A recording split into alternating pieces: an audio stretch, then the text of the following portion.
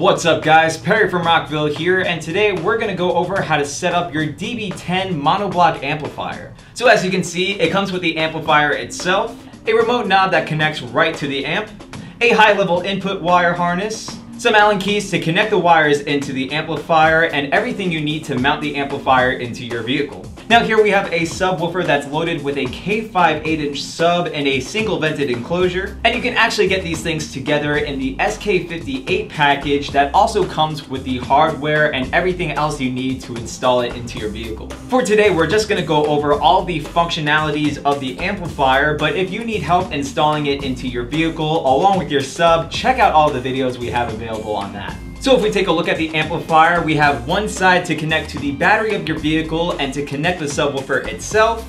And then on the other side, we have the inputs for our head unit along with the controls for the amplifier. So looking at this side here first, we have the terminals to connect to the battery of our vehicle. So we have the 12-volt terminal that runs to the positive 12-volt of your battery. We have the remote terminal that runs to the ignition or accessory switch of your vehicle. And then we have the ground terminal that can run to the metal chassis of your vehicle. Next to that, we have the positive and negative terminals that we can use to connect the sub itself. To connect the speaker wire into the amplifier, you're just going to take your small Allen key here. You're just going to use one end of the Allen key to loosen up these terminals. Then you're going to plug the positive and negative ends into the positive and negative terminals. Then connect the other ends into your subwoofer. Just be sure to match the speaker wire to the positive and negative terminals on both your amplifier and your sub. So now if we take a look at the other side of the amplifier, you'll see we have the power and protect light. The power light will tell us when the amplifier is powered, and the protect light will come on in case there's anything we need to fix with our install or if there's too much input coming into the amp. We also got the bass remote knob input to connect our bass remote knob here.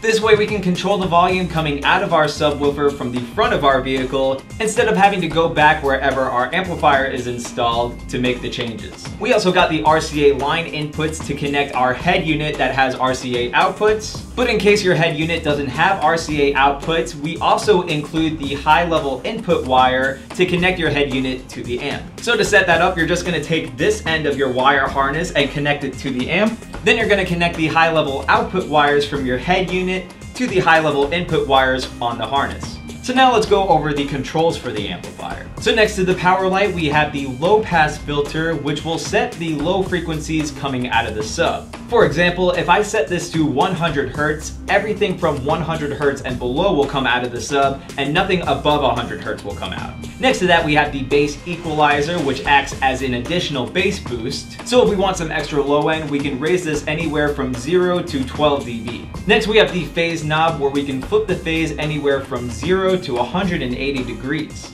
You basically just want to use this in case your subwoofer is out of sync with the rest of your setup. So if you're listening to music and the subwoofer sounds off from the rest of the speakers in your setup, you can use this phase knob to fix that. Next, we have the Subsonic high pass filter to set how much high end comes out of the sub. So for example, if I set this to 30 Hz, everything from 30 Hz and below will come out of the sub and nothing above. So we can use the Subsonic high pass filter and the low pass filter as the crossover to set the frequency range for the sub. And if you need help setting the crossover for your amplifier, check out the video we have on that. Lastly, we have the input level knob to set the level for our subwoofer. And we also have a video you can check out on how to set up the gain for your amplifier. So hopefully this showed you guys how easy it is to set up your dB10 amplifier. But of course, if you have any questions, comments, or concerns, feel free to reach out to our customer support team through phone or email.